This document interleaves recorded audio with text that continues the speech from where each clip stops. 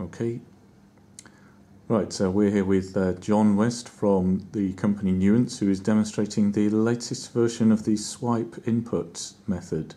John, over to you.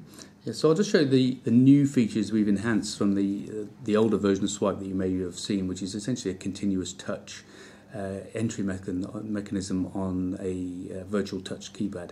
So, for example, we are now adding next word prediction. So if I was to enter the text swipe, for example, S-W-P-E, you saw I went slightly off tangent there to get the letters. I then picked the button swipe, and it is fast and easy to use as an example of that. And if I want to put an exclamation mark now on the end, I can pull the exclamation mark from the shadow keyboard and then just drag it down to the space bar, and it'll add the exclamation mark at the end there. So that's the type ahead, or the word prediction capabilities of it. Also, we've added a key there for drag and dictation. So this is the application that's been available on the iPhone as a free app for some time. So we've now integrated it into the keypad. So if I just press the button, I can talk into the keypad if I want to. Pressing done there, and that's then gone off into the cloud, and then the text comes back at that point. If a word is incorrect, which it isn't in this case, if I just tap on that word, it'll then give the other hypotheses of other possible similar sounding words that would be there and available to be used.